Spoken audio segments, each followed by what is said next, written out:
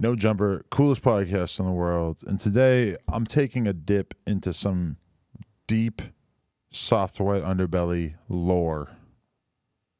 You hit me up, you said, do you want to interview the devil? You know why I said that though, yeah? Because you've been smeared in the press as the devil? So Mark, well, first of all, I got canceled, as many people probably know, and I was in total shock of what had happened online. And then I asked Mark, because I'm like, I'm not a very big influencer or anything on the internet. So I asked Mark, I'm like, do you know anyone that would give me a voice in the situation? And I looked up Mark interviews, and I saw that you interviewed him. Uh-huh. And I asked him to connect me to you. And so Mark reaches out to you and says, hey, do you, Lima's interested in doing a podcast with you or an interview with you. And then I guess your response was I know Lima, the devil reincarnated. And then he calls me. You think he's I like, said that? Yeah, that's what Mark said. So then he tells me, he's like, well, did I really say that? you responded to him in a text message. Why would I say that? That doesn't sound like something I would say. Well, that's what people were calling me on the internet. Let me look at my text with Mark. Okay. So then Mark tells me, he's like, well, Adam called you the devil. Doesn't look like he's interested in doing a podcast with you. Oh, I fuck with the devil. This is well known. But then he was like, but at least he knows who you are. I can't so then find I emailed, Mark's number. I drove Ivan, my husband, crazy for like a good 2 days. I'm like, I can't believe Adam, who, no shade, is a porn star, is worried about me smearing his reputation. And so then I sent you that email and I said, hey, do you want to interview the devil? This is my response to Mark. I said, ha, ha, ha, ha, ha. I saw the video saying she's the devil incarnate.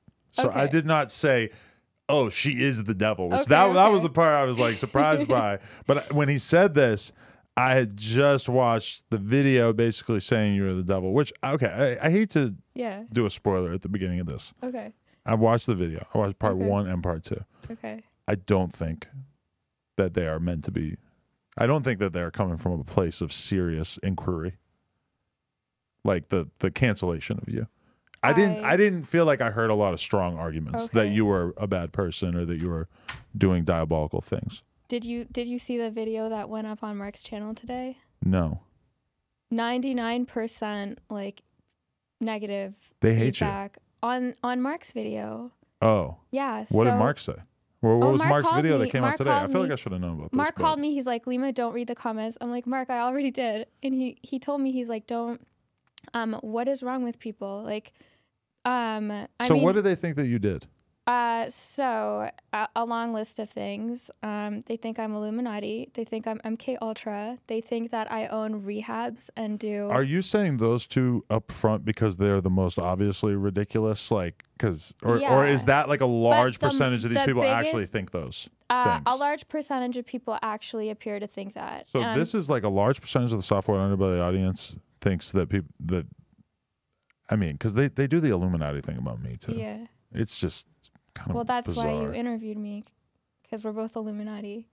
That does kind of add up. Yeah. Just kidding. But okay, what else? But okay, are there more like serious type accusations? The biggest one is, and I think it's better if I put out the entire story firsthand. But the biggest one is saying that some people might not know what we're talking about. Yeah, the biggest one is saying I lied about a woman's autopsy report, and why would I possibly lie? It's because I killed her, obviously. So that's basically their idea of what. Right. And I didn't lie about it because you said that there was only Tylenol in her system, and then that part got edited out of the interview. That was like one thing that I managed to catch from some of the exposed videos about you that actually sounded like it was interesting. Is that not true? Okay. So when should we start from the beginning? Because I think that everybody's going to be totally lost. This is true. If they don't know what exactly happened. Yeah, okay. So what's your background even before you met Amanda? Okay. So growing up, my father was very abusive to my sisters and I. And, I never talk about this stuff. It makes me very uncomfortable, but I feel like a lot of people online treat me like I'm just a robot. So they use me as a punching bag in their comments. So I think it's important to just kind of be human and share like the experiences. But basically, like, you know, my father was physically and sexually abusive with my sisters and I. And he would, if we woke up early, he would duct tape us to chairs and that's terrible. I'm sorry to hear duct that. tape our mouth shut. And like growing up, I always was thinking like, how are we going to get away from this situation? Or, you know, and I always had really long hair, and people would always comment like, oh, your hair's so pretty. So I'd be thinking like, you know, I want to hurt my dad, and I want to get away from our I want to get my mom and sisters away from this situation. Right. And then I'd be too scared to do it because I was like 5 years old. And I'd go to my room and like cut a piece of my hair off and cry about it, you know? And so my mom ended up running away when I was 5 and my sisters were 3. And we ended up living in a church in Detroit. And then we moved to Canada. And she contracted a lot. She's a software developer. So I went to 15 elementary schools and 8 different high schools. And we moved around a lot. I didn't really have like any close friends. So, sorry. My sisters were like my best friends. And so fast forward, like to now, like I went through all the standard things, like, you know, hanging out with the wrong kids at school, just getting in trouble, watching my friends fall apart. And then I kind of decided I was going to change my life, and that's what got me interested in mental health. But on the other end, my sisters didn't remember any of the trauma. They were straight A students. They were all-star athletes. They didn't get into trouble. They graduated university and went on moved to LA to be actresses. They were very successful as actresses. You know, a lot of people in LA are actresses, but they're driving for Uber, they're waitressing or whatever. Right. They were actually supporting themselves full time. And they were doing really well. And then around 9 years ago, they started hearing voices, and they went to see a psychiatrist. And that doctor didn't have any tools to diagnose or treat them. They just said, how are you feeling? And based on my sister's description of their feelings, basically like a blind person trying to describe the color blue, you're trying to describe a feeling you've never felt before. Based off of their self-reporting, the psychiatrist diagnosed my sisters, both of them, as schizophrenic, gave them a cocktail of medications, and my sisters developed an addiction to the medications. They were misdiagnosed. 4 years later, we found out that they had dissociative identity disorder, which is multiple personality disorder. Right. It can't be treated with medications. It needs to be treated with specialized therapy. And because of the addiction, we're unable to treat the mental illness. And the price of treatment is so expensive because insurance, you know, doesn't really rely on self-reporting. They'll kind of go with a one-size-fits-all treatment. So they'll only approve like 3 days for a mental health hold, or if it's an addiction, up to 30 days of treatment, and then they release a person. And a lot of times these people have been self-harming, eating disorders, you know, addiction for 15 years or more, and 30 days in rehab is not enough time to fix a person's behaviors for 15 years. Right. So, so yeah, that basically fueled me to start my startup company, which is Aura. And what we do is essentially use data, so self-reporting, but also other aspects, like we do voice analysis, we do biofeedback, we analyze the patient's behavior and interactions. It's a telehealth app that engages with the patient, kind of tracks how they're doing. And the goal is essentially to extend patients' treatment with insurance paying for it. Where'd you get the funding to start this business? I raised money from, and I raised a pre-seed round to start the company. Okay. From investors. Right. Yeah. And so, okay. And so then how do you get in touch with Mark? Or is there anything significant in between that we should cover? Yeah. Okay. Yeah. So, okay. I started the company in 2019, but before that, I've been doing this since 2014. I had the idea, but I didn't really know anything about business except for the Shark Tank, watching Shark Tank in Canada. Right. So in my world, I have a great idea. Wait, you grew up in Canada? Did we not even touch on exactly where you grew up? I grew up all over, but okay. Toronto, and then Ottawa, and then Montreal, and then LA. Okay. Yeah. Cool. So all over the place. But essentially, I can't remember what your previous question was. The business, you started it in 2019. Yeah, I started it, but I had an idea. I really didn't know anything about business, and then I would watch Shark Tank all the time in Canada, and there was an event in LA that was a panel of investors, and you go pitch them, and it was $80 for the ticket. And for me, I was like, oh my God, $80 is so cheap for someone to write me a big check to start my business. Right. And because I thought you just have to have a good idea, and then someone's going to write a check and help you build it. Right. And so I paid for my ticket, went to the event, pitched my idea, and everyone was like, that's so amazing, that's so great, and I was so excited. And then there was this one guy, Tyler, and one of the investors, and I asked him, I'm like, Tyler, what did you think of my, pitch? Because you only have 60 seconds. So you pay $80, but you only get 60 seconds to pitch them. And then he looked at me and he was like, what do you do? And I'm like, well, first you have to log in. And then he was like, no, what do you do? And I told him, I was like, well, first you have to create a username and password. And he's like, how do you make money? What's your business model? And I looked at him and I was like, oh, we're a nonprofit. I don't want to make money. I just want to make the world a better place. And he looked at me and he was like, nobody here is going to fund you. And I just thought he was like the meanest person in the world. And he gave me his business card and he said, email me your business plan and I'll take a look at it, but no one here is going to fund you. And I remember looking at him and saying, well, Tyler, I don't care because tomorrow I'm going to start a Kickstarter. And he looked at me and he's like, that's not how Kickstarter works. And fast forward, all of the other investors that thought I was so amazing, obviously that went nowhere because everyone was just telling me I was great so that they could be like, let's take a lunch meeting, let's do a dinner meeting. And they went nowhere. And because I paid $80 to pitch, I had emailed Tyler my business plan because I'm like, I paid for this, so I might as well get his feedback. But I went and took these meetings with these other investors, and they just led nowhere. I ended up taking a meeting in Hollywood with this guy in his office, and I just remember he had made me like a video. And it was like, people helping people help people.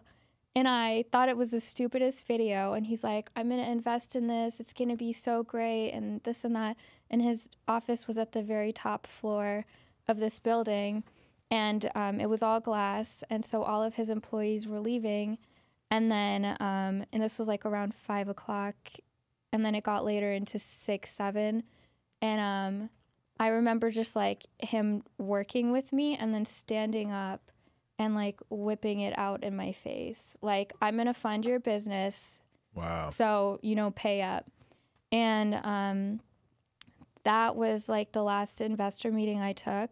I know that none of you guys watch porn, but just in case you have some friends that do, you're going to want to hear me out on this one. With everything going on in the world, governments have increased their surveillance. They're using your devices to track your location, your movements, and in some countries, even your internet activity. You don't want to be caught literally with your pants down, and one of the best ways to protect yourself is with ExpressVPN. When you use ExpressVPN, your internet connection is rerouted through a secure encrypted server so you can surf the web anonymously without anyone looking over your shoulder. I know you think that all you have to do is use incognito mode and everybody won't be able to tell that you've been lurking on Plug Talk at work. But you're wrong. Even when you use incognito mode, your internet provider like Verizon or AT&T can see every single website that you visit. And if you live on campus or use a shared Wi-Fi, your network administrator can too. That's why I use ExpressVPN whenever I go online, and I recommend that you do the same. Without ExpressVPN, you're giving people a free license to peek over your shoulder and see all the freaky shit that you're looking at. So protect your privacy today and get 3 months of ExpressVPN for free. Visit expressvpn.com/nojump. That's expressvpn.com/nojump for 3 months free with a 1-year package. Visit expressvpn.com/nojump to learn more. Thank you. What'd you do? I froze. I was in total shock, and I kind of played it off like I wasn't upset because I was scared of what he would do, and I just tried to get out of the building. And he did like grab me, and he was very aggressive, but aside from that, nothing happened. Like, he touched himself and he touched my face, and I like kind of pushed him off, like laughing and joking around, like, wow, not a big deal. But that sucks. Yeah, at least you got out of there. Yeah. And so that was kind of my wake up moment of, oh, when people tell you that you're great and you're smart doesn't necessarily mean so. My thought of, oh, Tyler's an asshole for telling me I'm unfundable, turned out like Tyler was right. And so he had emailed me back my business plan, and it was all highlighted in red and all these notes. And so I took a year where I didn't meet with anybody, all of 2015, and I started working. I took Wharton Business School, put their business courses on Coursera for free. So I took a bunch of their business classes, and I worked on the feedback that Tyler had given me. And then a year later, I emailed him on the anniversary of the day we met, and he told me I wasn't, fundable. And I said, happy anniversary, Tyler. Not sure if you remember me, but, here's my revised business plan. So it was a year later that I had sent it back to him. And so he booked a meeting with me in San Diego, and I went out to see him. And after that, like, he started working with me on like mentoring me and guiding me for what next. So he's like, okay, well, now that you have your business plan, you have to answer 2 questions. Can you build it? Number 1. And does anybody care? And if you can answer these questions, then you can get funding. And so I didn't know how to code. I didn't know how to program. So I started, I had a background in virtual reality. I was working for a friend's company, and I started joining hackathons and learning how to code on YouTube. And this was all with the idea being that it would help with this business that you were building that was essentially about helping people who are addicted to drugs? Yes. Yeah. So I wanted to do that. I had the idea in 2013, but I wasn't active in it. It was just an idea that I wanted to do. And it wasn't 2013. It was not virtual reality. In 2013, what I was trying to build was a learning management platform. So it's like video calls online, kind of like what people do now, but it was also like what you see for online courses, but for therapy. So you get like assignments and stuff. And then very early on, a friend put a VR headset on me, and I was so impressed, and I didn't see entertainment or gaming. I saw planting a memory in someone's mind and being able to enact something without the consequences. And I wanted to scale that in mental health. And then the more research that I had done, I started following professors that were doing this for a long time, and I ended up connecting with them and going to the universities to meet with them, and that became my passion. But so I'm like a fentanyl addict, and I can just do fentanyl in virtual reality, and that'll kind of like soothe the desire to do fentanyl. No, right? That sounds kind of counterintuitive, right? Like, so what is the idea though? Okay, so that's exposure therapy. What we do is, number 1, I don't treat anybody. That's another thing that I'm canceled for. I don't do therapy on anyone. I build the tools, and then the therapists, clinical psychiatrists use them with patients.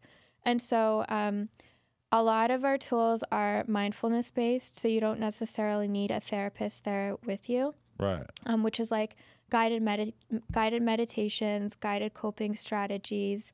But then when it comes to exposure therapy, what you're talking about, you need a therapist in the room. And so the way that would be is you wouldn't just be thrown into, you know, a virtual crack house or anything like that, and then you've got fentanyl in front of you.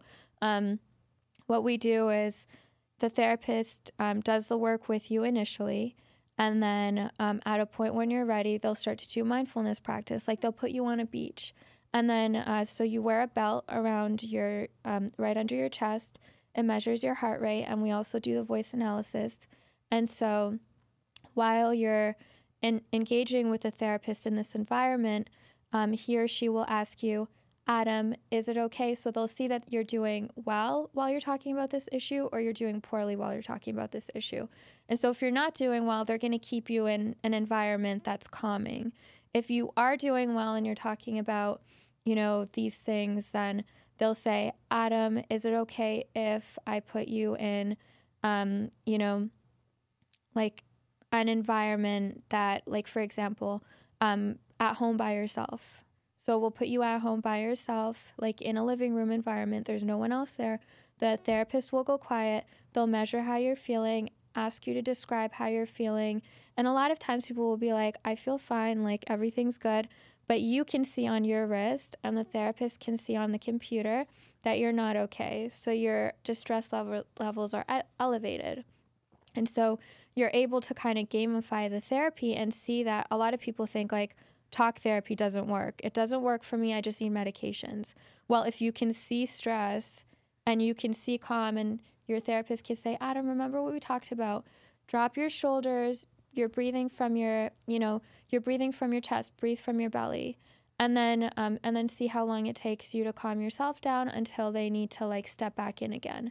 And so now you can actually measure a therapy session, not just based off of what you're saying.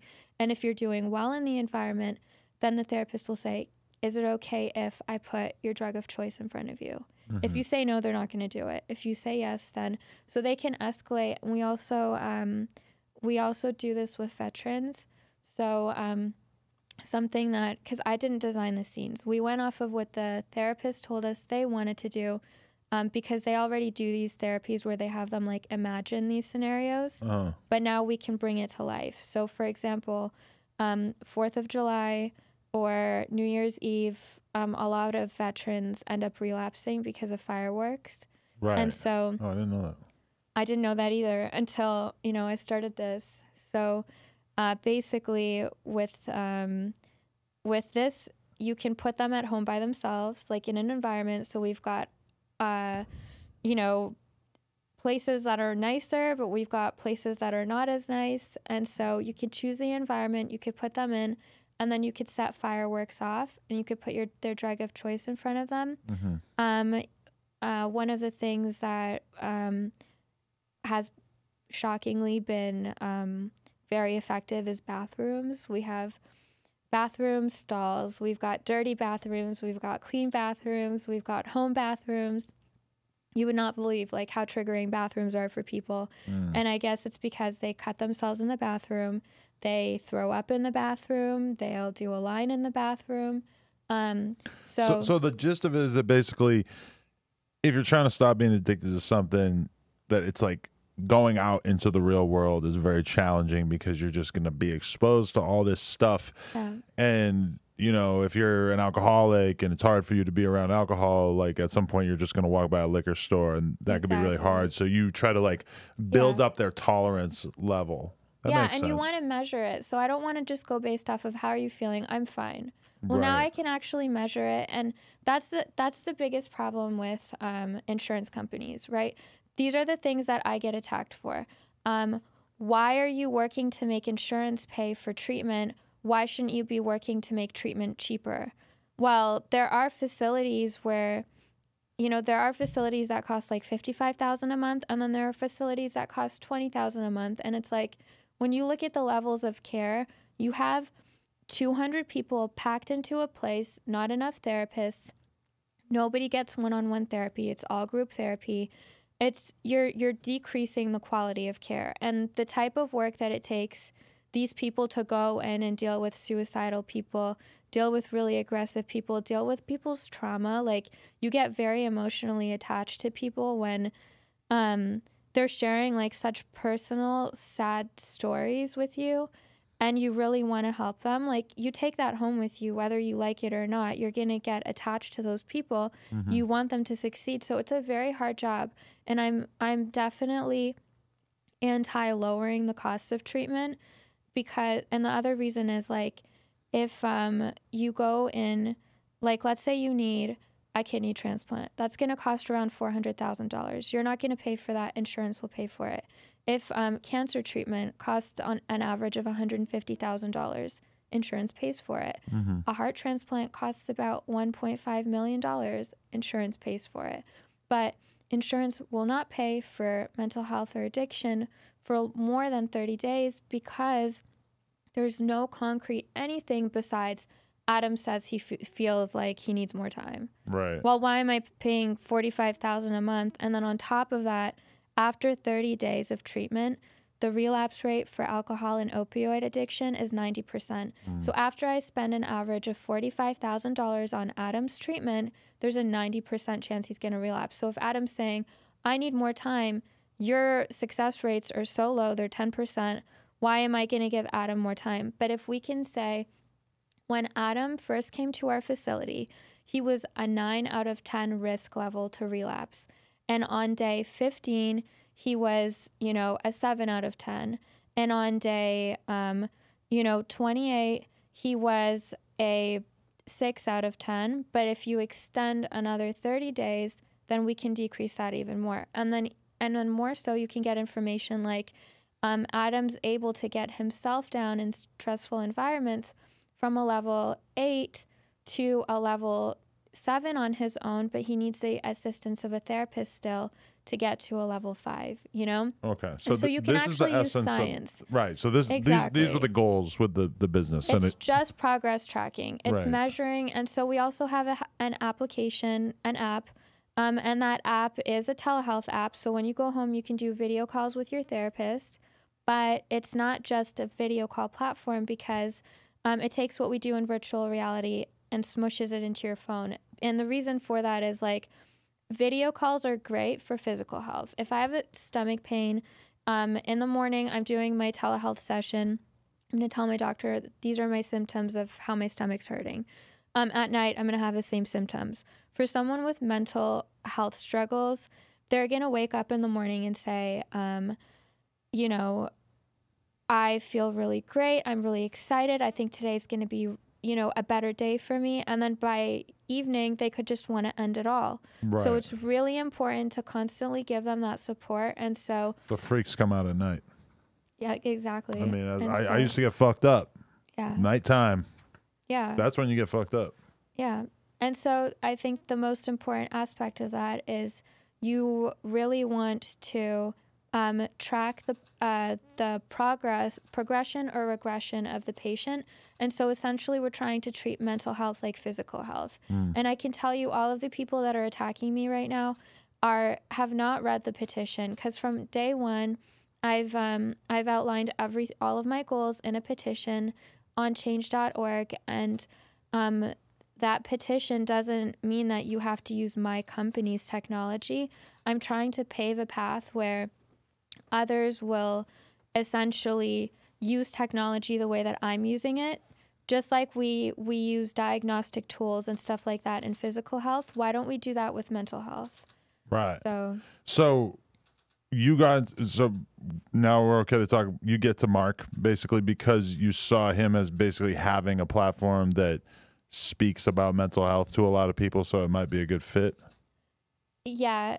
So, I've been trying to build this business. So this guy tells me, can you build it? Does anybody care? And so I'm like learning how to code. I build a really hideous version of what I'm trying to build. I take it to a clinic. The clinic actually likes it because it functions. So then they give me money to start building, to hire people to help me. So now I hire a little tiny group of coders, and then they're building it for me. And I'm having like ups and downs with the company because I still need a business model who's going to care enough to, and at the time it was only virtual reality, because that's what I specialized in. And I had dreams of building the telehealth aspect, but virtual reality was not covered by insurance and telehealth was not covered by insurance. So I was trying to pave the way for something new, and investors just want to see a return on their investment. So if you don't have a way to make money off of the product, then they won't, they won't really move forward and put money down. Right. That's what I was going to say. Shark Tank, you don't see a lot of nonprofits, right? No. That was when I was totally oblivious completely, right? Yeah. I just thought, I have a great idea. Someone's going to write a check for me and partner up with me and teach me how to do it. And that's absolutely not how startups work at all. I learned that. But yeah, so I build the platform. I start the company, shut it down. Originally, I decided to, originally my first company was called The Last Star. And my focus was on treatment rather than punishment. And so when I was trying to do the Does Anybody Care factor, I would go to courthouses and I would sit and wait to talk to a judge because I didn't know how to talk to a judge. And none of the judges would talk to me, and I'd have like all of these like surveys or something just so I could say like, would a judge be willing to sentence someone to treatment using my progress tracking? Like you can track them with the parole officer and all of that to see that they're doing like their mental health assignments and all of that. Is that something that a judge would even care about? So it was really focused on treatment over punishment. And then I couldn't get a judge to talk to me. I couldn't get into the corrections side of things. I just, no one would have a conversation with me. And so then that obviously I shut down, and then I started up again. But I was getting a lot of, I was telling my husband, I'm like, no one's taking me seriously. So he told me, he's like, put everything you know on Instagram. So I started posting stuff on Instagram, not my pictures, but just doing reviews of technology. And people thought I was a guy, and they'd be like, hey man, what do you think about this camera or that camera? And so I was getting a lot of traction on Instagram. So I got invited to speak at a panel at a conference. Somebody reached out to me on Instagram. They're like, hey, would you be interested in coming to our conference speaking about cameras and technology? And so I went. They wanted me to talk about virtual reality, and that panel opened up doors for me where people wanted me to talk more about what virtual reality could be used for. And so I started speaking at conferences and essentially planting the seeds for mental health. But then I had I had a lot of access. I was working for a friend's company that was filming 360 experiences for really big productions and sports teams. And so I started Telesport Me. I was really proud of the name, but it was training in virtual reality. And so that got a little bit of traction. And then I had an investor that was willing to write a check for that. And when it finally came down to taking money for it, I was like, if I accept this investor's money for Telesport Me, then I'm going to be stuck doing virtual reality in sports, and that's not what my passion is. So I shut down Telesport Me, and essentially I ended up starting Aura, and that was in 2019. So I had like a lot, and throughout the years I've had a lot of mentors. When I would pitch somebody and they would tell me like no to writing me a check to invest in the company, no would just be the beginning of the conversation. I'd say, okay, well, why no?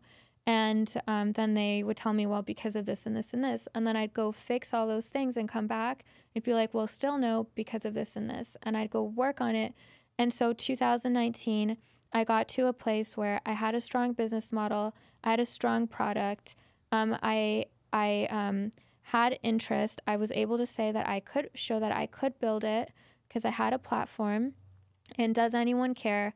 I had treatment centers that were lined up to start, using the product.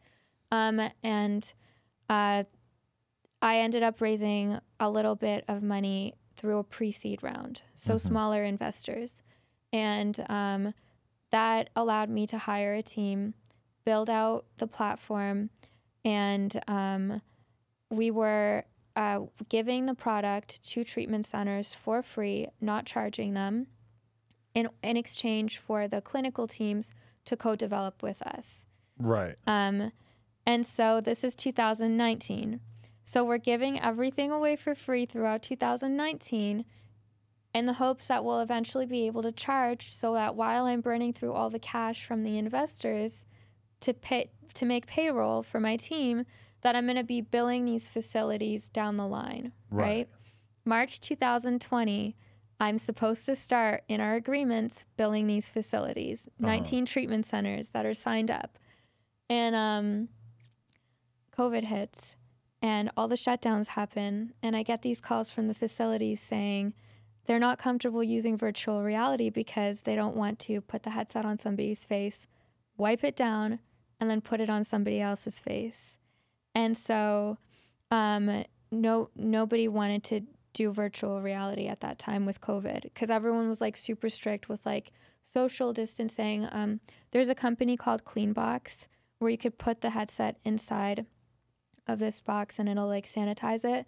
And we offered to buy all of the facilities the clean boxes, and they all refused.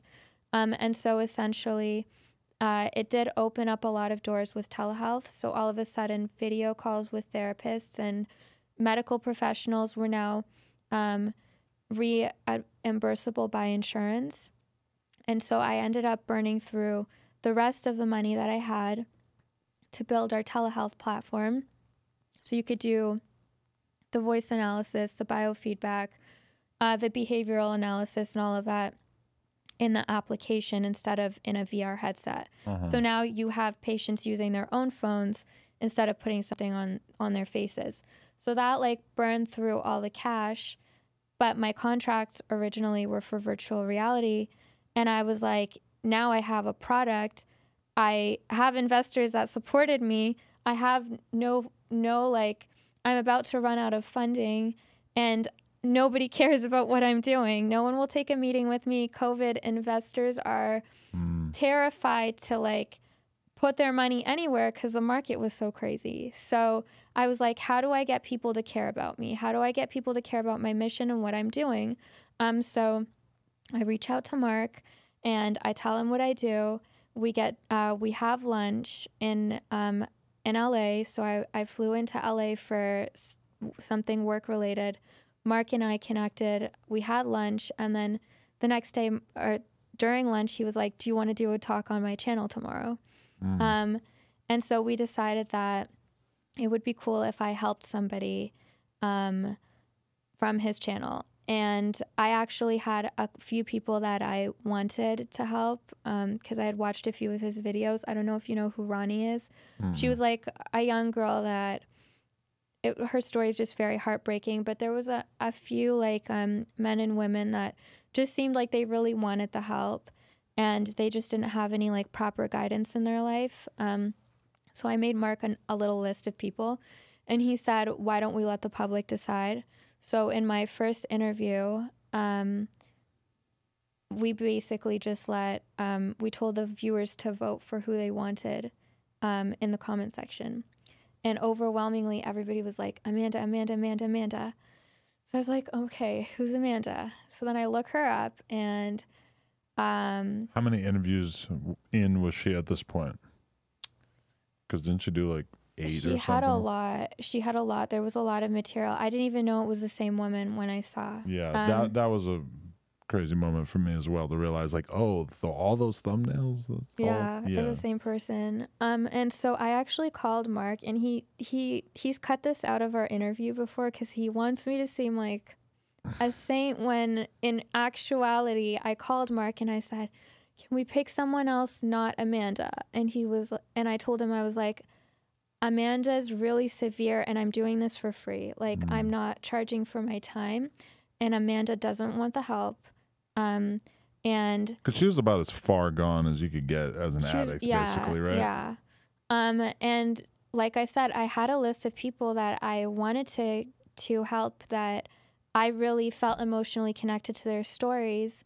But number one, like Amanda was very far gone and she didn't want the help. And I knew that to get her to even start step one, I was going to have to start going to court and getting the courts involved. And Mark told me, he was like, well, you said that you could help anybody, and if you help Amanda, then you'll win people over. Right. So I told him, I was like, okay, fine, I'll do it. And I started, when I connected with Mark about it, like when I originally found out who Amanda was already in jail. She had attacked her father, and Mark instructed him to call the police, but they didn't really know what they were going to do from that point on. And when he told me that she was already in jail, I'm like, okay, I can go to court for her. But that's another thing. A lot of people are saying when Amanda was not well in those previous interviews, she had made a statement that's about like her dad. No. Oh. Well, yes, but like she made a statement, and the statement is, I don't want no girl my age video gaming me. Oh, right, yeah. And that apparently to the internet is evidence that I was following her around on Skid Row with a VR headset, trying to get her to do virtual reality. So what were you actually doing? I didn't know her at that time. Oh, you didn't even know her? Yeah, I didn't even know her at that time. Because when I met her, she was in jail. Right. So she was in jail and all of her teeth were missing. And her jaw was dislocated and her face was like a balloon. Like, she was super, super skinny. Right. It was really, really sad. Like, I couldn't understand what she was saying when she would talk to me. I thought she had permanent brain damage, and I wasn't sure how far I would get with Amanda. And this is who you're supposed to help rehabilitate? Yes, yeah. And so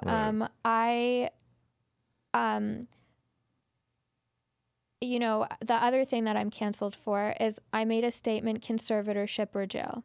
And basically these people are saying the only way that Lima, the only way that I advocate to help people is if you have somebody that needs help, you either, you know, set them up to go to jail, or you put them in a conservatorship, you know?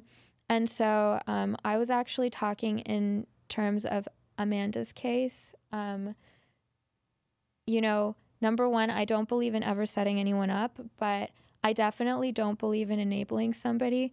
If someone attacks you, if someone does something to you, then you definitely should call the police, because even though it seems like a betrayal to that person, if that person comes and attacks someone else, right, and that someone is not willing to like petition for treatment for them, they actually want justice for them to go to jail, then they're in trouble.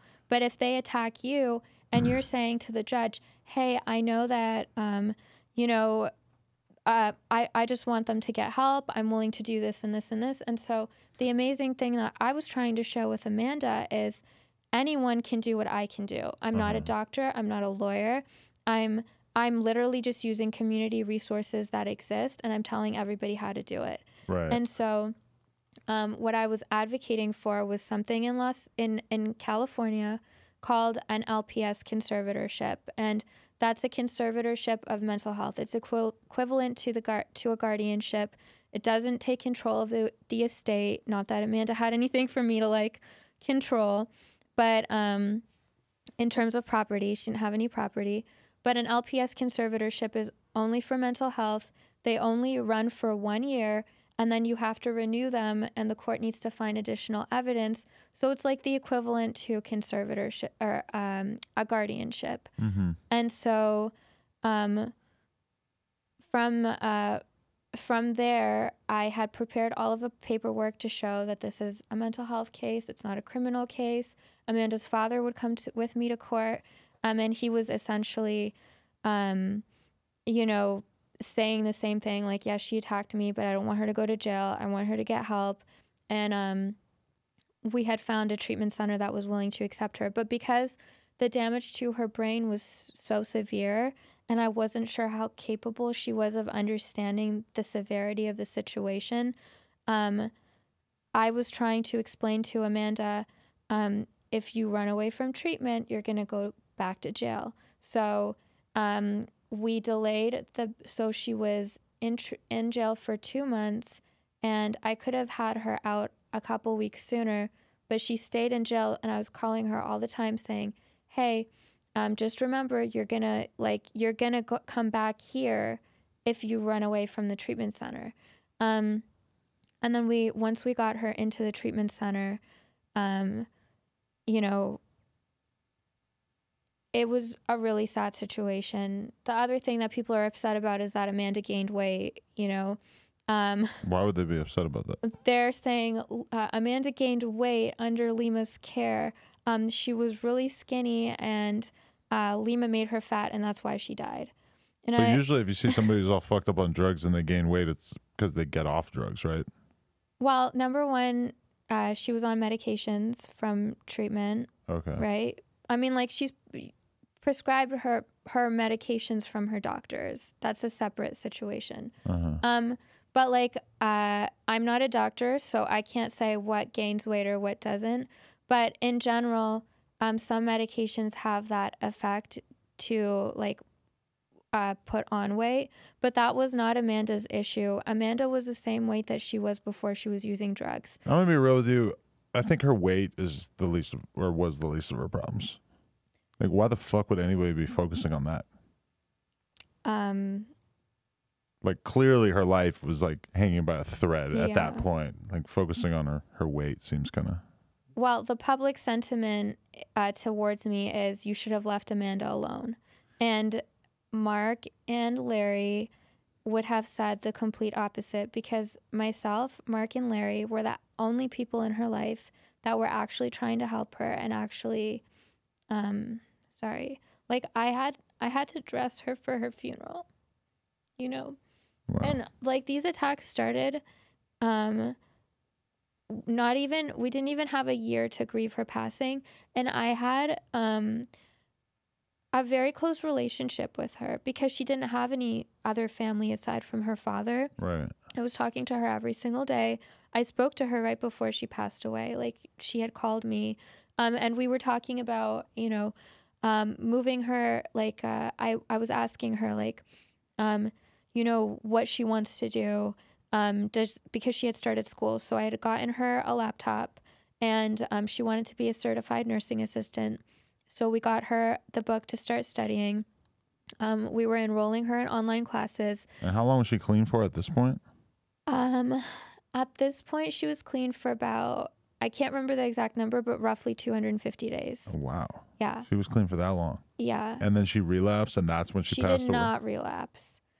She passed away in the facility, not a facility I own because I do not own a rehab, but she passed away a few days before she was supposed to step down to a lower level of care, which is basically living in a sober living or living on campus or living somewhere and then going to a program 5 days a week. Right. And so what happened? That's the big question. So she passed away in her sleep. I had gotten a phone call from Larry, and he was like hysterical, crying, and it was Mother's Day, and my husband and I were visiting his mom in Chicago when I got the phone call. So we were having like brunch with his mom, and I got this call with Larry just calling me, and I couldn't understand what he was saying. And then like I made out what he was saying is Amanda's dead, Amanda's dead. And I'm like, Larry, what are you talking about? Like, I didn't even take it seriously. And he was like, they called me and they told me Amanda died. And I told him, I'm like, Larry, that's impossible. I just spoke to her. Like, there's no way. Sorry. No. So I was calling the facility, calling. No one would call me back. And then the CEO called me and said, hey, Lima, I'm really sorry, but Amanda passed away. And we, that team loved Amanda.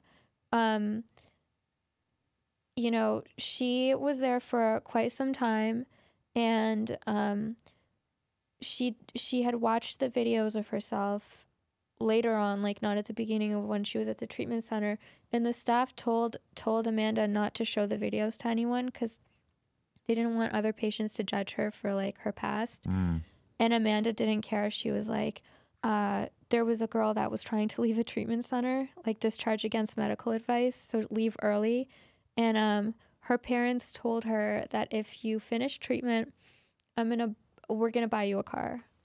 And Amanda was in such shock that this girl was gonna leave the treatment center and go relapse, and that her parents were willing to buy her a car. And she was like, look at these videos of me. Like, do you want to end up like me? And she ended up pulling this girl to the side. And she was like, do you realize like how lucky you are that your parents are going to like take care of you and do all this stuff for you? And, right. you know, and so she would often like show those videos to people to like convince them to stay in treatment. And, anyways, so she just became like a part of the family at that facility. All of the staff knew her. They all loved her very much. She had like her chair in group, which when she passed away, they put flowers on the chair she used to sit on, the other patients. Right. And then another girl came and moved the flowers and sat down, and like a fight broke out in the middle of group therapy because it was Amanda's chair. So like there was a lot of people that really loved and cared about her. And you know, that was so when I had spoken to the medical staff and asked them, they told me that you know, aside from her medications, Amanda only had Tylenol in her system. Fast forward, it was aspirin, not Tylenol, because they which to me is not such a big deal of me announcing Tylenol versus aspirin. I mean, they're very similar, right? I've pretty much taken them interchangeably my whole life. But they're not the reason. None of that is the reason that she passed away. And so, like, when she passed, the coroner took months to get back to us and kept coming back with, I don't know. And then Mark and all these, you know, people like donors and everyone would be hitting me up and saying, why did Amanda pass away? Why did it, like, what's going on? Don't you think it's weird that you don't have an answer yet? And so then, we sent, my colleague sent an email to the coroner because I didn't want to be the one interacting with the coroner directly, because I had felt that I was, like, backtracking when I first got Amanda into treatment. How unfiltered do you want me to be on this podcast? Real unfiltered. What? Throw a turd at you or something? No.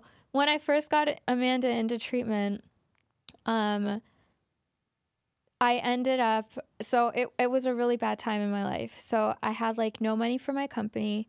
I didn't know how I was going to make payroll, right? This is like end of 2020, like roughly October. So I didn't know how I was going to make payroll. I was having issues with my sisters. Like, they were just doing really, really poorly, and they kept ending up in the hospital or near dead or whatever the case was. I had an incident where, the facility that Amanda was at in California was $40,000 a month. And the woman kept texting me, like, when am I going to get paid? When am I going to get paid? And I told her, you know, that we would pay her that month. And so I went on Mark's channel and I announced that we're going to help Amanda. And so I was expecting, because there was such an overwhelming amount of people that were asking for that we were going to get a lot of support and we were going to be able to pay for her treatment. And so I ended up raising $1,500. Off this GoFundMe that you announced on Mark's channel? Yes, and it was attached. So I started a scholarship program, and the money all went to giving.org. It's a fiscal sponsor. It's a nonprofit. They collect the money and they manage it so that it never touches my hands or Mark's hands. And I felt that was the most transparent way of doing it. So when we say it's going to pay for medical expenses, Giving, we submit the receipts to Giving, and then Giving pays the medical facilities. And so this lady's texting me. She's like, why I need to get paid or I'm releasing Amanda. And then on top of that, the backlash that I had gotten when I announced I was helping Amanda was, Amanda's black and this lady's white and this lady's trying to take advantage of the Black Lives Matter movement and whatever. Like, it was a shock. Okay, the fact that she's black seems very unimportant in comparison to the fact that she was blatantly addicted to drugs and was spiraling out of control, right? It was a shock. I mean, that's just so crazy. Shock. And if you look at that interview, like it was an overwhelming amount of negativity pouring in, basically about white entitlement. Right. Like I would think so much more of the average Soft White Underbelly viewer, to be honest. Like I would just think that they were like largely a community of people that were like pretty reasonable. And then I hear something like that. And really, like, I was just reading the comments on your new interview on Soft White Underbelly, trying to get, like, a grasp of what the main complaints are. Yeah. And, I mean, well, I didn't really see the Illuminati thing so much. But I don't really see, like, real arguments. I just see, like, she seems like a liar. Like, some people just seem to be convinced by your mannerisms, I guess, maybe that. I uploaded a video today that got not the best response. I mean, I haven't checked on it since I uploaded it, but I titled it, I looked up T-Channel to see like what they title their videos, and I titled it Lima from Aura is in big trouble. And it's basically me reacting to some of the ridiculous things that people are saying, like Lima's not my real name, and you know, Lima is a country. Basically. Right. Would you Lima is a bean, some people would say. Some people, you know what? Okay. Some people like be mean to me in the comments and be like, go kill yourself, Lima Bean. But like my best friend in high school, her name was Ashley. I can't find her. I don't think she has a Facebook. So if she's out there, contact me. But any Ashleys watching this, tap in. Any Ashleys, she used to call me Lima Bean when we were in high school. It was just the cute name she had for me, so that doesn't offend me. It just reminds me of Ashley. Right. But I just think that's funny because no one that actually likes me calls me that in the comments. But okay, my thing about it is like, and when I was watching, like, okay, would you say there's like a ringleader of this, or is it kind of right? Yeah. So all of this really started. Well, the first wave was just totally random. It was random people saying that I was racist because Amanda was black. But if I was helping a white person, they would say I'm racist because I'm not helping a black person. that is a good point. Yeah. There's no way I could win that. And so I'm getting text messages constantly from, you know, this lady that owns a treatment center in California saying, we're releasing Amanda. Well, if they release Amanda, then she violates her court order. And then she's going to get arrested when they find her, and she's going to end up doing time. And then I will be known, my reputation, as the white woman that put a black woman in jail when I'm trying to say, this is how you help someone. Because you didn't have $40,000 a month? Yeah, and I couldn't raise the money. Like, it was only $1,500 that we had raised. I think we really got to call out Mark for all this, because he set you up with the impossible task of like... I mean, I'm not going to say impossible, but let's be real. It's like if you took 1,000 addicts and put them in a room, it seems like Amanda might honestly be the worst one. Like she was like, it was really, really bad. To expect that you would have been able to right the ship that she was sailing at that time. Well, I did tell Mark I could help anybody, and I was extremely confident. And by the way, Amanda is not the worst case that I've dealt with. Right. I've dealt with people similar to Amanda, but so for me, if I didn't think I could help Amanda, why would I put myself in front of millions of viewers and say, okay, I'll take this case on? Do you think you were a little idealistic?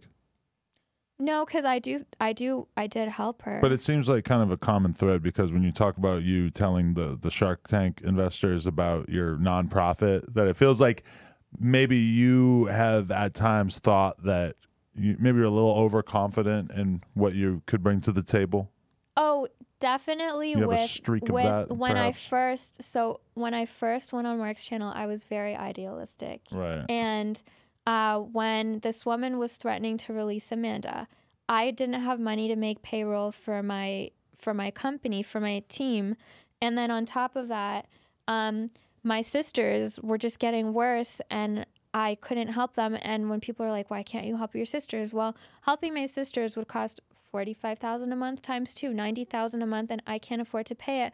But if I can demonstrate with someone, like I thought, if the audience picks somebody and helps to pay for their medical bills, then we could, and I use the word case study, and people are like, oh, Lima's experimenting on Amanda.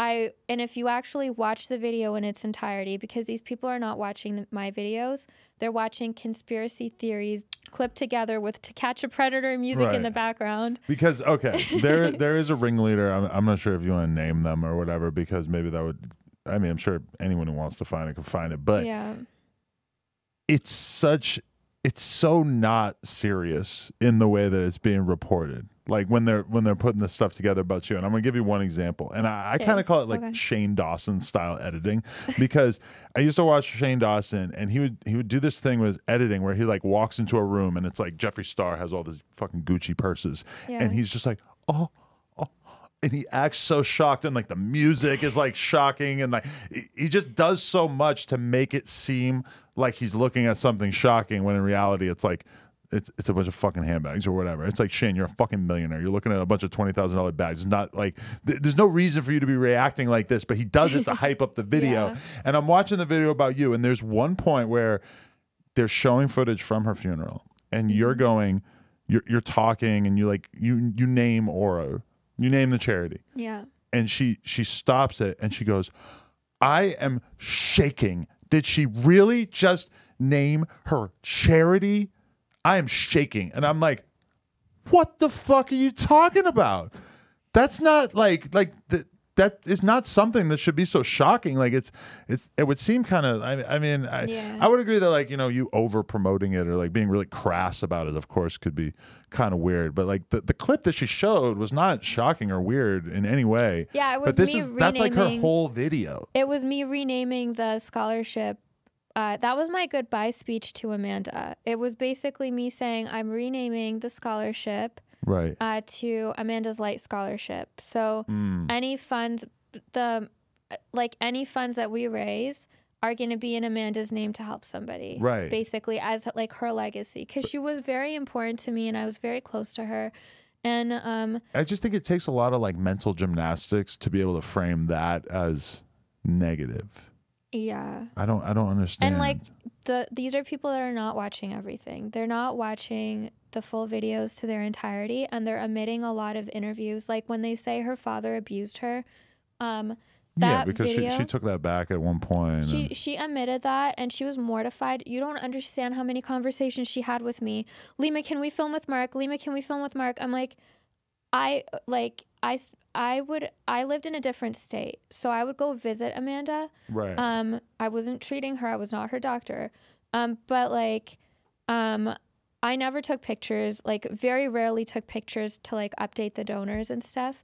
But I spent a lot of time with her, and she kept saying, "Can we do an interview? Can we do an interview?" Because she wanted to take back what she said, and I kept telling her, "Don't focus on that. Focus on your recovery." So if you look at how many photos I took with Amanda, it was very rare, because I didn't want to like be talking to her about something and then pull up a picture and like, let's take a selfie, you know? So they're admitting the fact that she had taken it back. And also when Mark reached out to Larry, he had reached out to Larry because at that point he already knew that what she was saying was not true, because she would say everybody's a molester.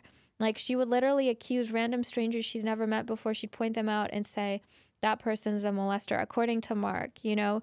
She would, and then at that point he realized, and she also stated that her mom died in a fire in the same interview that she called her father an abuser. Right. She said, my mom died in a fire, and her mom is very much alive. I met her mom. So it's absolutely not the case, you know?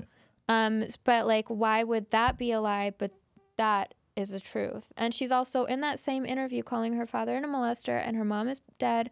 She's also saying that the government is following her, and she's also saying that someone's video gaming her. Right. And then she's saying that there are clones of her, and people are saying that I was video gaming her, and that the clones of her are clones of her in virtual reality that I cloned, and you guys should watch Amanda and listen to her because she was trying to tell us something about Lima, but we all thought she was crazy. And that's in my Lima is in Big Trouble video. Who are these people? Like, it just feels like the most bizarre. It feels like coming up with conspiracy theories has just been like so normalized that this just seems like a normal use of these people's time. It's kind of mind-blowing to me. It's very, but if you also think about it, with COVID, everyone was just like Netflix and chilling. Yeah. And then you have like, you know, the Tinder swindler, Right. and like someone killed my roommate, or my roommate's a serial killer, whatever these like shows are that are like true crime or whatever, and people just have gotten addicted to it. And I think, you know, people have become very cynical, and they're just searching to make, you know, these stories up. But I see it in rap all the time, where if there's any level of ambiguity about how somebody lost their life, like unless like there won't be weird conspiracies if the person got shot in the head in the middle of downtown and there's photos of their body laid out. But if there's any kind of mystery about what happened, the people just latch onto it and just come up with these crazy ass theories. It's just become so normalized. And like, you know, I went into this interview wanting to be objective and to kind of like, you know, really push you on like, are you really the devil or whatever. But I thought you were going to be really mean to me. But I just That's really, why I showed up in a no jumper shirt. I know, and that is a very interesting tactic. I'm not sure I've ever had anybody do that before, but respect. I just really have like struggled to find any kind of thread that seemed valid about you having ill intentions for Amanda. And that's the really sad part is, I went into debt to help Amanda. You know, it took a lot of my time, a lot of my life. And this all started out of another conspiracy that they had created. But like just backtracking to when that woman was threatening to release Amanda. So she's telling me, I'm going to release Amanda. I can't pay payroll. I cannot, like my sisters, I can't help them, and they're getting worse and worse. And I only raised $1,500 to help Amanda, and this woman's threatening to release her. I was helping someone, and this person cracks a glass and cuts herself, and she cuts me with the glass. And she had let a homeless man inject her with heroin before that. So this was like I try to, I mean, my husband gets upset because he's like, you're always in like these risky situations trying to help people. But anyways, I was kind of thinking that too. I was thinking these are the situations you end up in when you're like very, very empathetic and like are willing to take on these sort of projects. Because like I lived and had a bike shop downtown for a couple of years. And I learned pretty quickly that in terms of my interaction with the homeless and the drug addicts and stuff, that I was going to, you know, hey, how you doing? But I'm not giving anybody any money because they're going to keep asking you for fucking money. And I'm not going to like reach out to try to help somebody like that. Like a huge percentage of people down there are just kind of like, they're probably going to be there forever. Yeah. Let's be real. Like, I mean, I never give money to people. What I do is I'll make like little bags with blankets and food, and I'll put a card in there with hotlines that they can call to get help. But you got a big heart. I would not want somebody giving my sister money because I know that money could end up causing an overdose and killing her. Right. And you live downtown, you see it and you know. It's like, well, I know you're not going to fucking buy a piece of pizza. I know what you're doing with this. Yeah. And like, you know, at the end of the day, it's just so common that the point is like, we need to start helping these people instead of just like enabling them. And that's the one thing that I'm like completely anti enabling people to harm themselves. And I guess that's what's like polarized people with me still, because they're very like, the people that are against me are very liberal. Like, you should be allowed to do anything. You know, it's like, I'm sorry, but I don't want my sister doing anything to the point of where I'm at her funeral. Like, I want her to get help, even if she doesn't want the help. And eventually she's going to be grateful. I mean, like the idea, like, yes, you can do whatever the fuck you want. And obviously, you know, Amanda exercised that till the end. But I mean, the idea that it's wrong for you to want to help somebody or wrong to push them, like it starts with this overall belief that nothing is real and that there's no objective good life, and that everything that everybody goes through is just kind of up in the air. And then it ends with the idea that you're wrong for trying to help somebody. It's just fucking madness. It's also like, why would Lima want to help? Obviously there's an angle, and that's the thing that the internet cannot understand.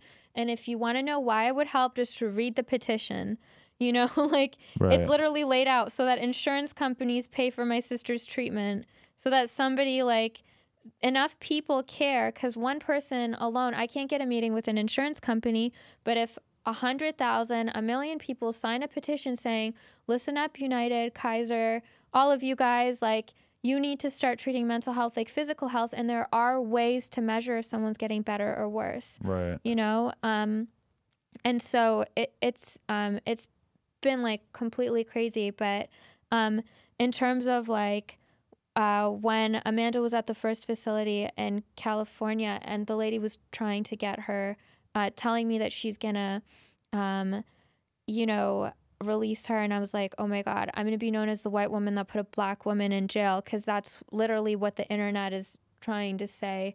You know, I'm racist for helping Amanda. So I'm gonna give you some life advice. Yeah. Don't ever spend a moment of your life trying to make woke people happy, because by definition they are permanently unhappy.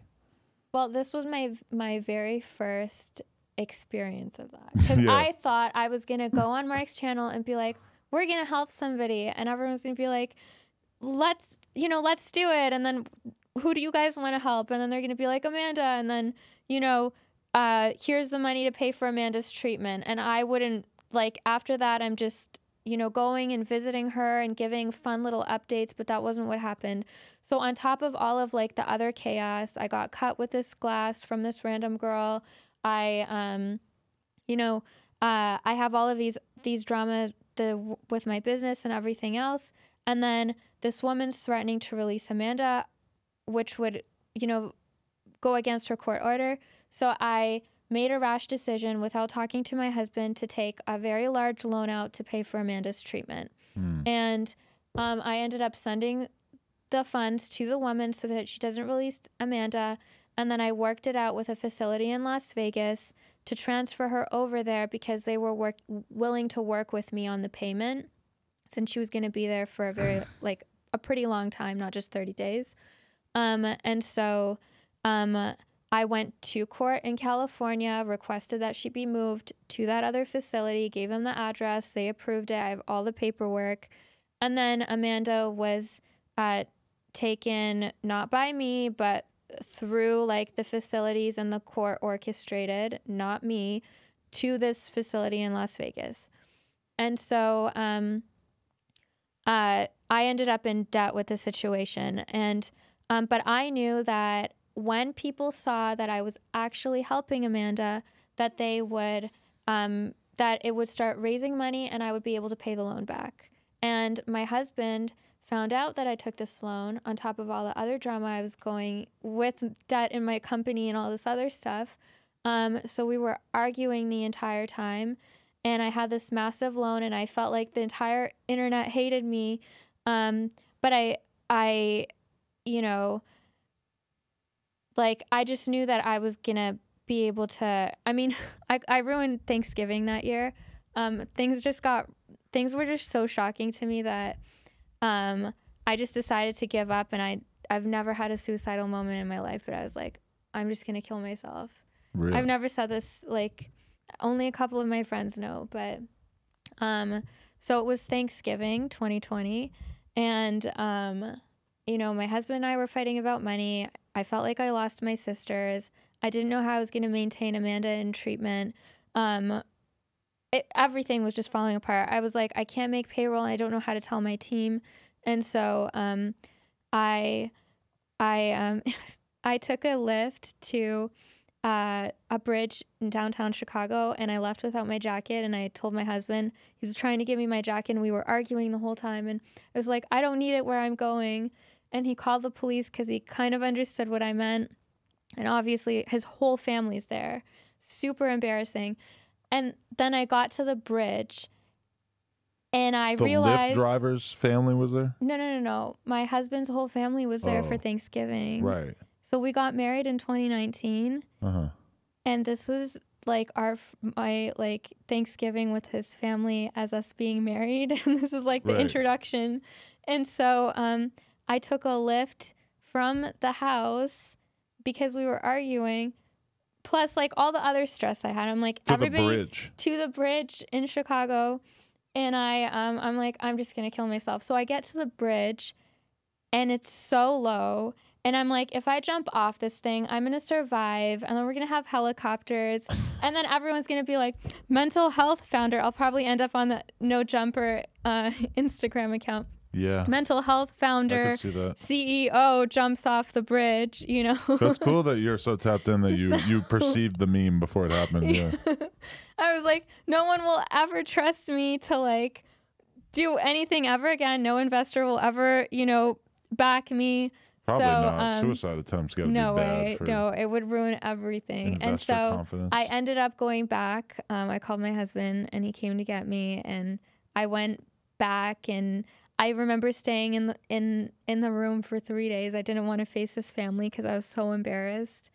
It was awful. Like, anyways. So that was when I ruined Thanksgiving in 2020. The way I see it, my honest opinion, is that you seem like a lot of the people in these comment sections, they think that you're a really selfish, terrible person who's pretending to be empathetic.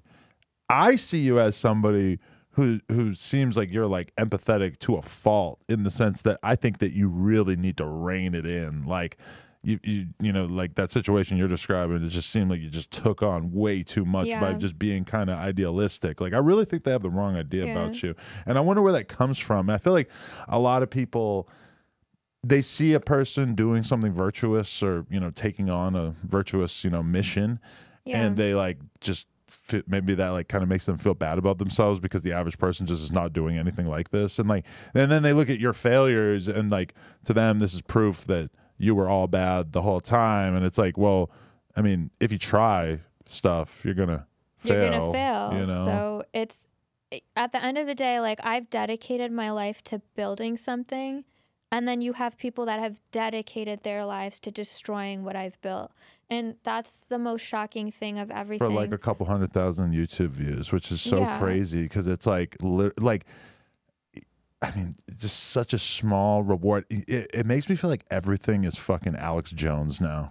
My Instagram account was shut down for like a month and a half because they mass reported me for child pornography. Jesus. So that's a whole nother thing. Instagram's fucked. It was shut down. And then I was locked out of my Facebook. They've mass reported my YouTube channel. Like, you know, and before I wasn't very active. Like, I've probably on average posted on YouTube 3 times a year. Like, I'm going to start being more active now because I want to take back the narrative of my story online. Right. But yeah, like, fast forward when Amanda does her final interview with Mark. It's phenomenal. Everyone's so shocked at how much better she's doing. The GoFundMe goes from $1,500 to $37,000. And so I'm like, oh great, we're gonna keep doing interviews and showing her progress, showing her going back to school. And you felt like this is gonna kind of save your whole shit, right? So essentially, I pay up front, and then when giving pays the treatment center, then the treatment center will reimburse me. That was the original deal. Right. And then I'll use that money to pay back the loan. So I never actually would get access to donor funds. And then Amanda passes away, and there was like all I got was like an outpour of support, like people telling me, I'm so sorry for your loss. Thank you for everything that you did for Amanda. And then at that time, prior to that, I was reaching out to people because I've worked with like quite a few public figures and helped privately with their mental health. So I was reaching out to people and asking if anyone would share Amanda's GoFundMe to help me raise money so I could pay back this loan. And one of my friends, well, a couple of my friends have mutual friends, like me and Bam Margera got connected. All right, yeah. And so we were talking on the phone or FaceTiming and this and that, and I was talking to his wife, and we were going to do a social media collaboration. And so the agreement was that I was going to give him a shout out on Mark's channel, and on my Instagram and say like, thanks so much for supporting me. Like go follow Bam and Nikki. And then Bam and Nikki were supposed to get together with me and film. Like I was showing Bam like how our technology works and Nikki, and then they're supposed to put that interview on Bam's Instagram and share Amanda's GoFundMe in like his bio. And so we were doing an Instagram collaboration. I went to do I was living in Washington at the time. I flew out to LA, filmed with Mark, posted on my Instagram, went out to San Diego, went to film with Nikki and Bam, and it wasn't the type of footage that I was comfortable using because it would have just been very exploitive to their family. And from that, I could tell he wasn't well, and I wasn't following him on Instagram. And when was this? This was a couple months before Amanda died. Because, okay. So this was beginning of 2021. Okay, because, the thing with Bam is that he just recently did like Steve-O's podcast, and he's sort of like proclaiming victory over his addiction and everything, and then it just came out of TMZ like a day or two ago that he's like fully off the wagon. They've got footage of him partying and all this stuff, so... he wasn't sober at that time because they said he was in a sober living house or some shit for like a year plus.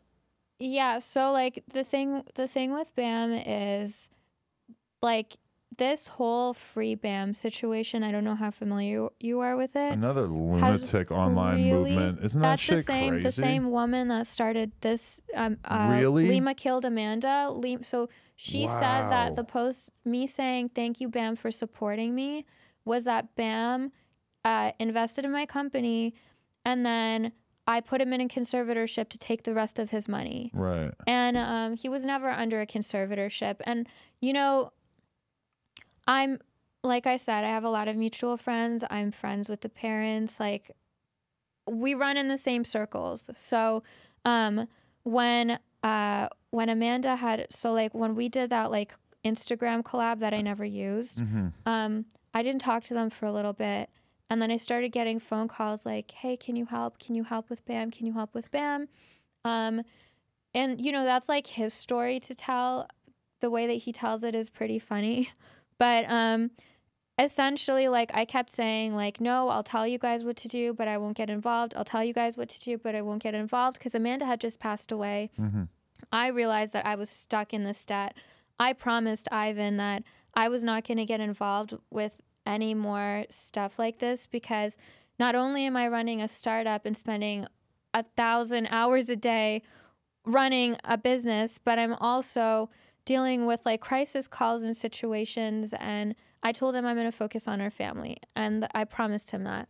And then things just escalated with Bam's situation where, again, like I'll let him tell the story, but nobody wanted to be his legal guardian because that would require you saying no to him. Right. And I was basically just a human shield. So nothing about being the guardian was advantageous to me. It was just I get to be the person that Bam hates when I say no. Like, that's not a good idea. Right. You know? Well, that's what a lot of celebrities need is just somebody to say no because they go out of their way to surround themselves with enablers. When I was talking to Steve-O, he was saying that free Bam movement was like totally counterproductive, that it was totally insane. It's ruined a lot of things. Like Bam was originally under a 1-year court order treatment, and then the free Bam movement just like escalated things, and people keep telling him like, imagine this, right? You go to a treatment center, and so like at the very beginning, Bam and I are fighting all the time, just like when Amanda didn't like me at the beginning because she wanted to go out and do drugs. Like, she didn't want to be in treatment. And so fast forward, like I would tell Bam all the time, like, you can, you can hate me all you want right now, but eventually we're going to be best friends. And now, like, he always jokes around with me like, oh, you've moved up. You're best friend number 10,000. I'd be like, okay, well, if I need something from you, how are you gonna find me in between 10,000 people, you know? But like for him, he goes to a treatment center and he's being told by random patients like, oh, did you know that Lima is stealing your money? Oh my God, did you know that the courts are rigged? The doctors are tricking you. You don't need treatment. What do you need treatment for? Like, and then I have to get on the phone with him and be like, look, you need to do this for your son. Like, you need to get your family back. Do you know what I mean? Like, you need to do this for your health. So in a private case with a private person, the courts, the doctors, the everybody is saying the same thing. The family, they're all saying, like, we want you to get better. We want you to get help. In Bam's situation, he has all of these people trying to save him from me, and they're trying to hurt me by causing him to relapse and sabotage himself. And that doesn't hurt me. It just, of course, like, I'm sad for him, but it hurts him. Like, it hurts him, and his son is going to turn 5. And he's going to get to a point where he's going to realize his dad's not there. And, you know, his relationship with Nikki is shaky because, like, they need to work things out, and he needs to take his recovery seriously, and he's trying his best. Like, he really, really is. He really, it's just a really sad situation with all of the confusion that's going on. And, like, I feel for Nikki, and I feel for Bam, and I feel for his parents, and, it's sad. It's crazy because when I was watching him on Steve-O's podcast, he's talking about his addiction as if it's like it's over. Like, I'm good now. I realized I just can't drink. And Steve-O is kind of like, Steve-O is somebody who I think has the right attitude on his addiction, where he is actually terrified of relapsing, and he lives his life as if he wants to avoid things that are going to tempt him. He wants to avoid potential triggers and stuff. When he walked into our studio and his manager smells weed right away, and he kind of like just pulls us aside right away. He's like, we don't want anybody smoking weed around him, yada, yada. You know, it's like he really like goes out of his way, and he acknowledges that he has this beast inside of him. And with Bam, it was just like immediately trying to act like it was like nothing, and that this was just a thing in the past. I'm like, bro, you haven't even been sober for that long. You have to understand that, like, Bam's getting mixed signals because he's not really getting to do like straight up therapy and get all the information from everyone, because he has like so many yes people around him, which are just like fans and other patients that are like telling him, you don't need to do this. You don't have a problem. Oh my God, you're Bam. You're like a skateboard champion and a celebrity and whatever, like, you know, and it's just like, and this is unrelated to Bam, but just in general, when you have somebody that's been put on a pedestal, like a celebrity, there's another layer, because you get all this validation from people, and then you become addicted to the validation that you get, like the attention and people coming up to you as fans. And it's like,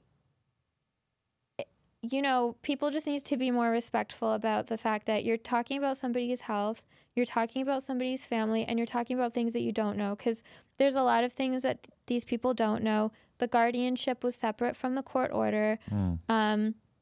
It's none of anybody's business why the court order happened. It's up to Bam to share that stuff. But at the end of the day, it's like another level of enabling for him, you know, just like the public saying, like, you don't need to get help. You don't, like, everybody's tricking you. There's a giant conspiracy. Oh, here's something. That woman posted videos of April talking to the police about an incident that happened where she was, I can't remember exactly, but, you know, those patients were showing him the videos and saying, don't trust your parents, this and that. And it's like April literally showing genuine concern for her son and being really emotional. And it's, again, nobody knows what happened in that situation. And they're literally taking police body cam footage and blasting it out and making a conspiracy or like a story behind it. It's really sick. It's very sick, and it's really sad to watch a family get torn apart.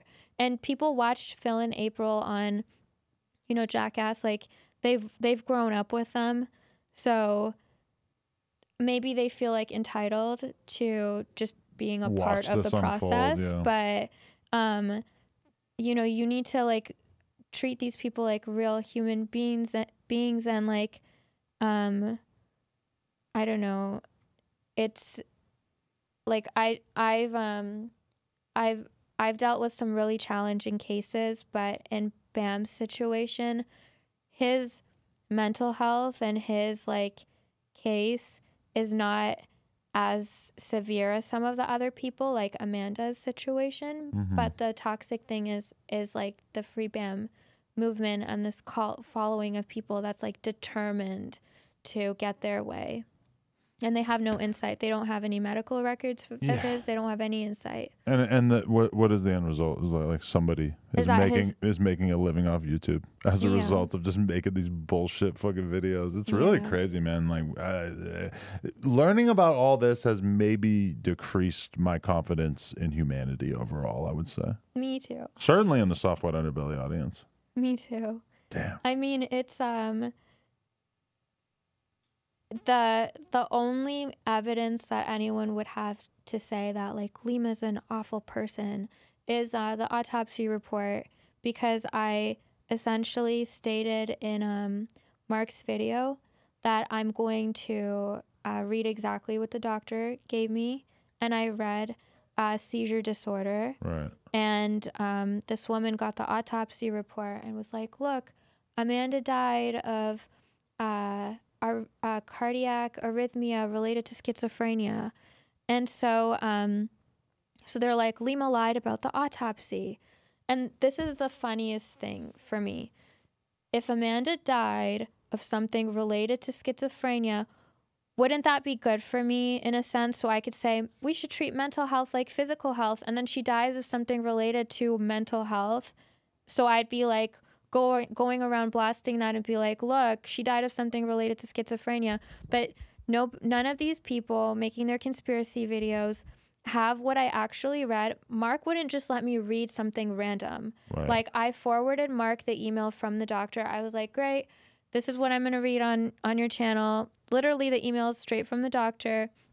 I have zero reason. It doesn't affect me what Amanda passed away from because I wasn't physically there. And, you know, in terms of the autopsy report that she's reading, it's missing a bunch of information, which she wouldn't know because she doesn't have all of Amanda's medical records. And it says that there's no evidence of traumatic brain injury. And anyone that knew Amanda or anyone that watched the videos knew that she was violently raped and beaten on several occasions where she lost most of her teeth. Her jaw was dislocated. She had a lot of brain trauma. She could barely talk when I met her. Like, and the first facility that she went to said that because Amanda had previously only been in facilities for like a couple days and then released, so she'd get in there high, she'd be talking to herself, and they'd be like, oh, schizophrenic. And so once she was in a facility for a longer period of time, they were like, they reached out and said like, Amanda doesn't have schizophrenia. That was drug induced. Right. And so when when our team saw the report, like it's like a shock to me that they didn't. So I guess they didn't have the medical records. The coroner that performed the autopsy did not have the medical records from the facility in which she passed away from. Mm-hmm. And I didn't say that in Mark's video because I'm not trying to throw blame around. But I too would like a proper death investigation to be done by Clark County. And I would like Clark County to release an official statement. I've had my attorneys reach out to them, and you know, I also want answers. And the woman that started the Bam Margera conspiracy theory of me being a conservator, which is not true, or the you know, fact that I hurt Amanda, like a real journalist would get the Clark County report, attempt to reach out to me and say, hey, I have this. Why did you lie about it? And then I would have reached back out to her and said, hey, I didn't lie about it, forwarded her the email that I got. And I'm like, great finding. Let's reach out to them together and figure this out. Right. You know, I mean, that's how it should have worked. And we could have probably been really good friends, but she reached out.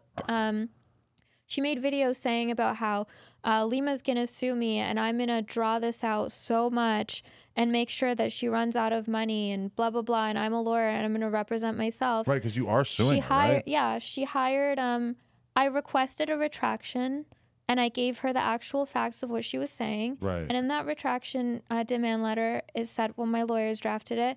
It basically stated, like, she accused me of stealing the GoFundMe money, the $37,000.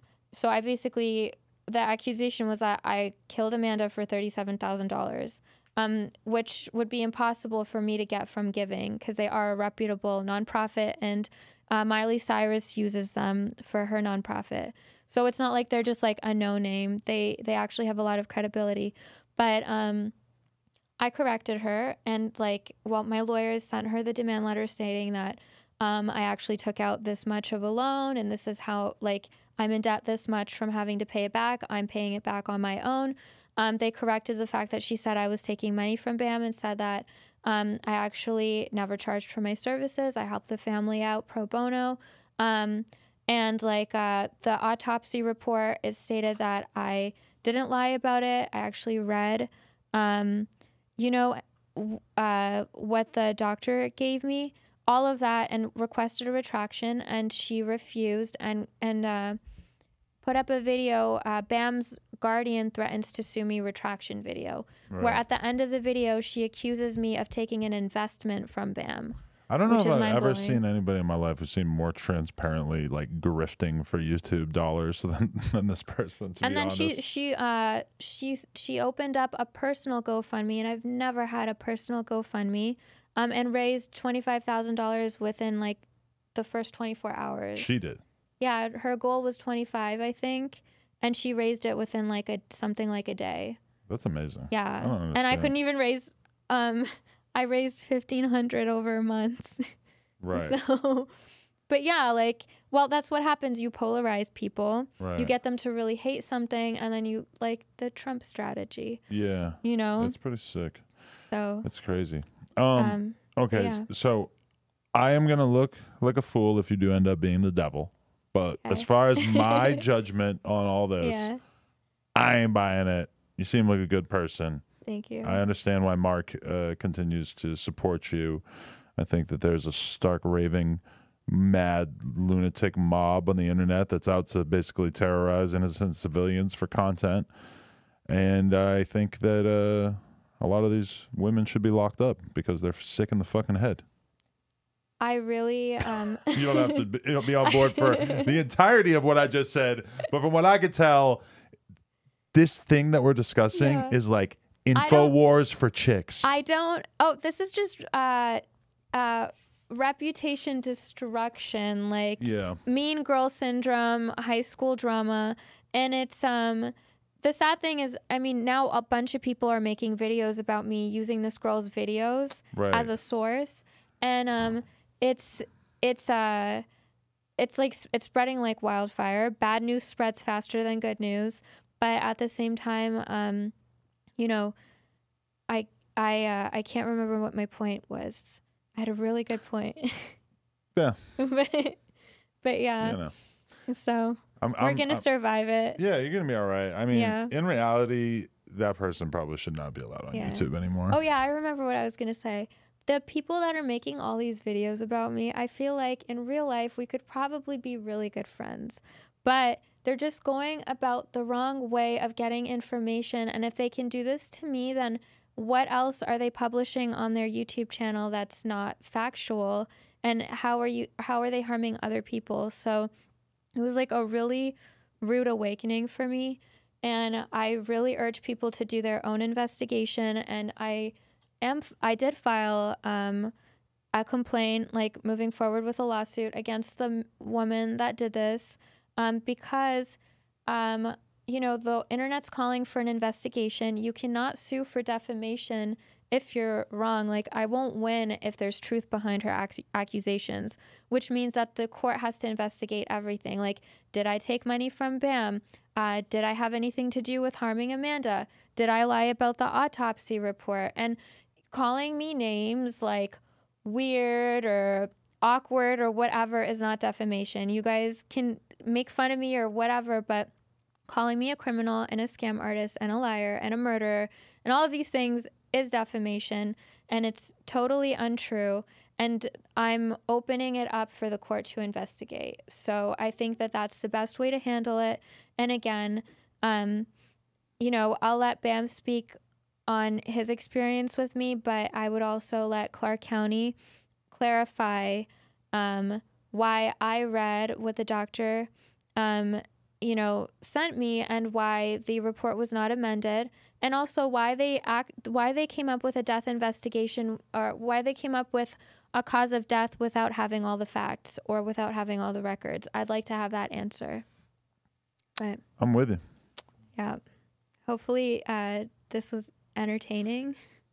Hopefully I made a few, because you know what's funny about this too is that I saw a friend of mine. I was like not planning on doing the interview because I thought that it was too just deep in the Soft White Underbelly lore, that I was just like, is this really, like, this seems a little far away from the type of stuff I normally cover. And then I saw a friend of mine, he goes, you got to interview the devil. And I'm like, who are you talking about? He's like, from Soft White Underbelly. And I'm like, oh, you watched that video? He's like, yeah. And he was pretty much like on board with what you're talking about. And so he might be kind of let down that I didn't end up buying it. But well, I came prepared. Like, I did have a nervous breakdown in the car because I was like, I don't know if I can do this. I'm going to embarrass myself on Adam's podcast. Yeah, I think you did all right. I thought that you were going to come at me like trying to make fun of me and well, you know. Believe me, I was trying to find, like, I was trying to figure out what the case against you was, because, you know, it's like, if we're going to have a conversation, I need to be able to try to represent that case. Yeah.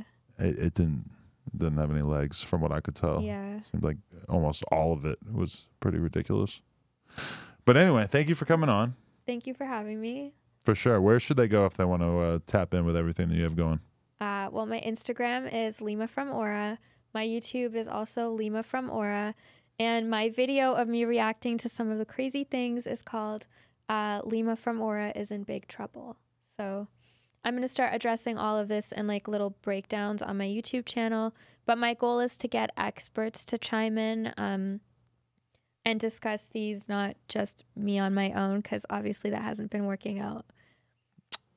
Don't give up on yourself. Thank you. I think you got a long way to go. Thank you. She's going up. Lima, thank you very much. Thank you, guys. No Jumper, coolest podcast in the world. Check us out on YouTube, TikTok, Patreon, Instagram, etc. Like, comment, and subscribe. NoJumper.com if you want to support. Appreciate you guys. Wait, one last thing. Yep. And also the merch, because Mark's channel's been like heavily demonetized. Heard that. We filmed our video 2 weeks ago, and when he uploaded it, it took 2 weeks to actually go up on his YouTube channel. Really? It was just like waiting there because they wouldn't approve it. So definitely, like, make sure you support the podcast by That's true. buying NoJumper.com. Thank you. Also, Patreon.com/NoJumper. Appreciate you. Thank you. You reminded me to shout out some shit I didn't remember. Thank you. Thank you.